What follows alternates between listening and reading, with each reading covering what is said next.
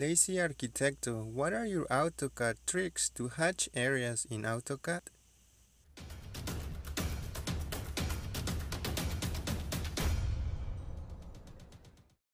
Hi, I'm the Lazy Arquitecto. Like each and every Tuesday, welcome to a new video on AutoCAD tips, tricks, and hacks. If you are new to this channel and you want to save time in AutoCAD, start now by subscribing and clicking the bell so you don't miss anything. So let's go ahead and get started. AutoCAD hatches in AutoCAD are so helpful if you want to save time.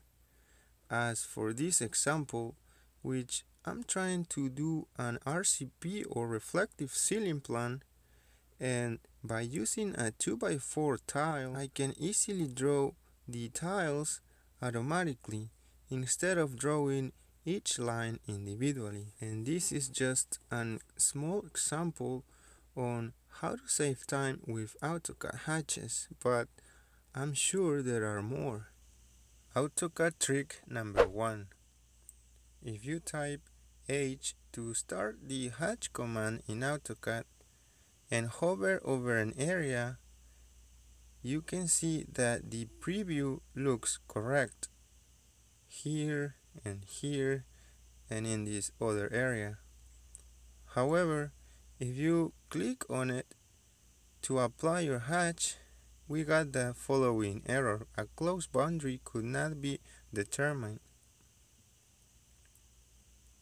So the issue here is that this is an external reference or an XREF.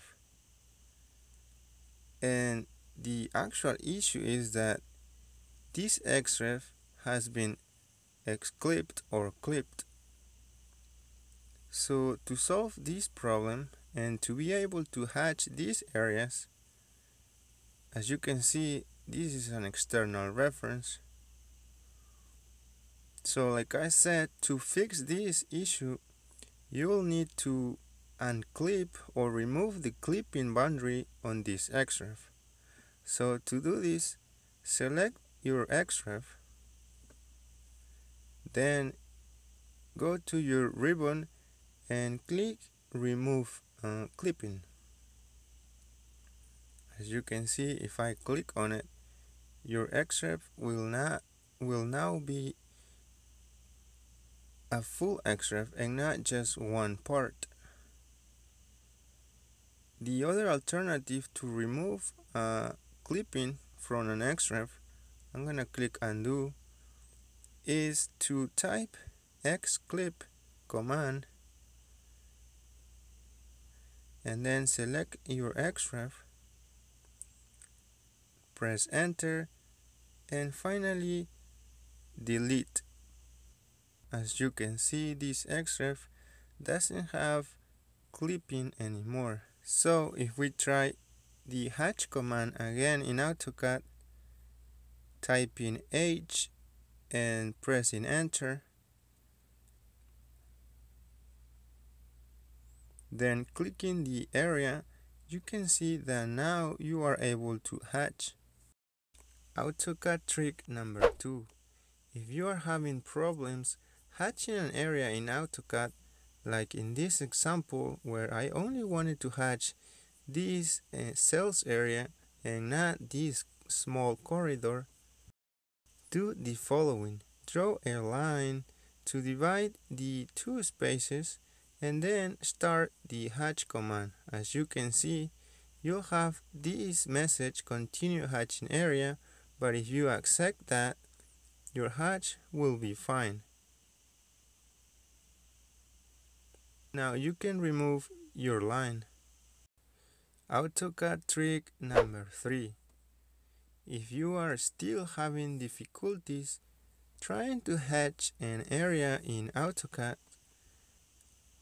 like in this example, I have the following error message: a closed boundary could not be determined. So let's close this message.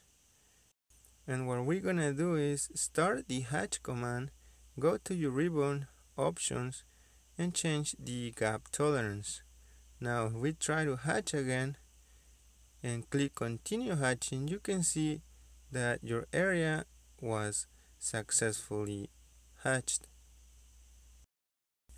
AutoCAD trick number 4. If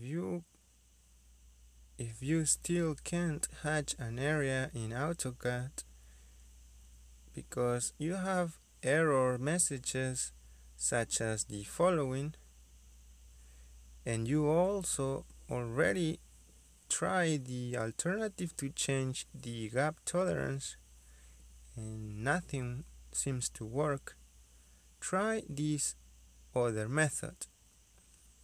For this, you're gonna use the command line version of hatch command.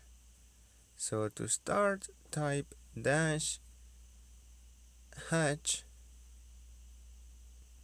then choose the draw boundary by typing W, as you can see here in the command line. Then type Y to retain polyline boundary. Now you can specify the start point for your hatch, and then I'm gonna start clicking points to create the new boundary for my new hatch.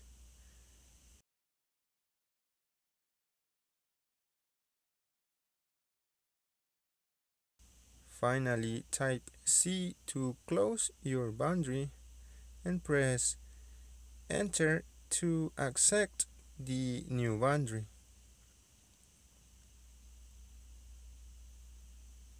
Awesome.